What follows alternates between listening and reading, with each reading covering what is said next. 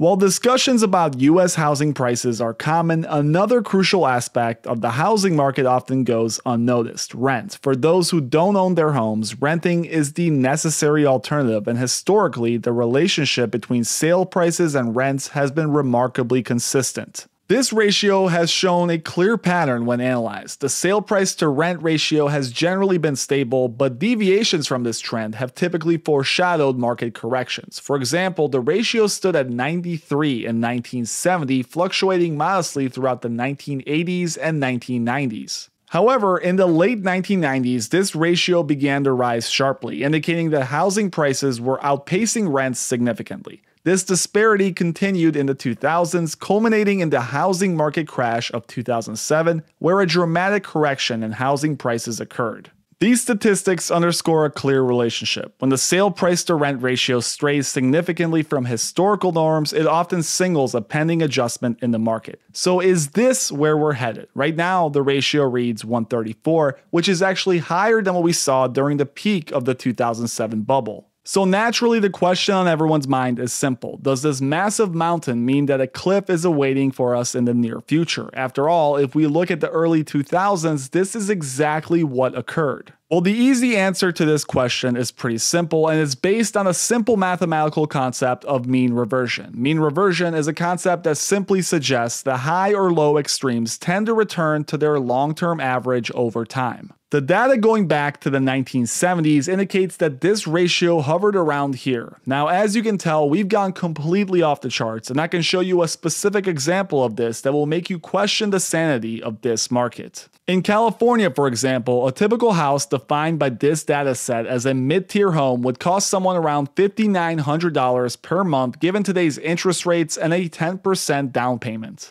This is up from around $3,000 a month in 2017. It's so bad in California, the median household income doesn't even come close to qualifying for a loan that will allow you to purchase a bottom-tier house, let alone something a little nicer. If you read into the requirements, you actually need a household income that exceeds $235,000 to even begin to qualify for a mid-tier home. Even experts like Bill McBride acknowledge that what is happening today is far beyond normal. He took the time to graph real home prices over the last 50 years, and what this chart shows is home prices adjusted for inflation, meaning that this shows the real price of a house with inflation numbers stripped out. And as you can see, we are actually 10% higher than the last peak, which occurred over 17 years ago. McBride even says there is an upward slope to real house prices, and it has been over 17 years since the previous peak, but real prices are historically high. So now back to the whole price versus rent debate. In 2004, Fed economist John Craner and researcher whose name I can't pronounce that's flashed on screen wrote a Fed letter on price to rent ratios. You can read the whole thing, it's linked in the description below. But one key aspect of this letter is found in the 5th paragraph, and what it says is the fundamental value of a house is the present value of the future housing service flows that it provides to the marginal buyer.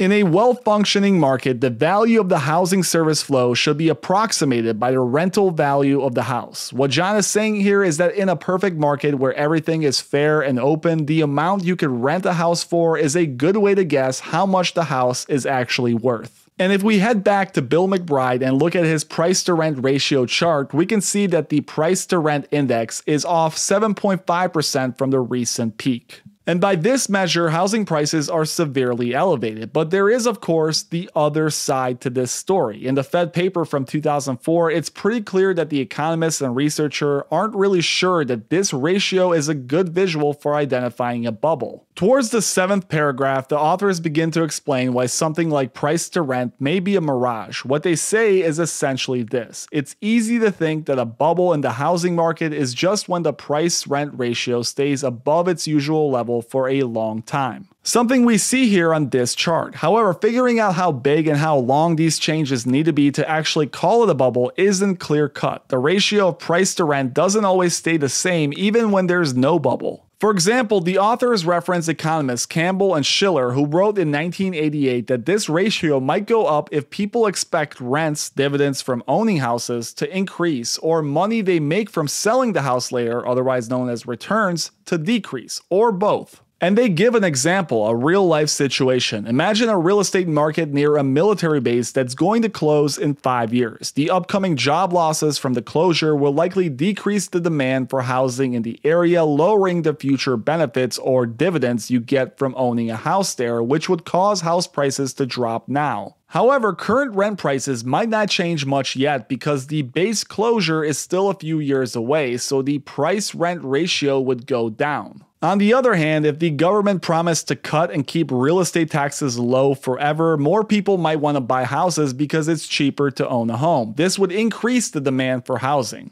Plus, if people feel more certain about future tax rates being low, they might see houses as safer investments, which would likely decrease the need for high returns from these investments. In this scenario, the price-rent ratio would go up. So based on this, it could very well be that the market is just signaling that dividends or rents in a state like California could go up in future years. And as wild as that sounds to many of you, let's not forget that California is a state that has seen the pendulum swing many times over. In the last 40 years alone, it has gone through some massive swings, both politically, economically, and culturally. And if you live long enough, you will see things turn around 180 degrees in ways that you wouldn't believe. While in the media, a state like California is seen as a failure, there's always optimism that 10 years from now, things will look a whole lot different. Just look at New York in the 1970s, Detroit in the 1950s, Austin over the past few years, and New Orleans. These were cities that either thrived at a certain time then fell on bad times, or the exact opposite. The conclusion here is that you never know when something will make a turnaround or if an act of nature will simply wipe it off the map, as was the case with New Orleans. Cities, states, countries, they live and breathe and make comebacks all the time, and the opposite is true as well. Things like this affect the variables we talked about earlier, and the market changes with them.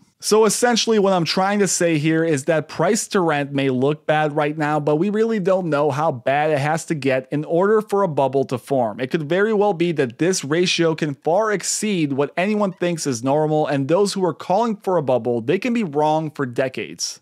Thank you guys for watching. As always, please make sure you hit that like and subscribe button if you enjoyed it, and let me know in the comments below what you think about this ratio. Are we in a bubble, or is this yet another pointless statistic that has no bearing on the unbelievable market we are witnessing right now?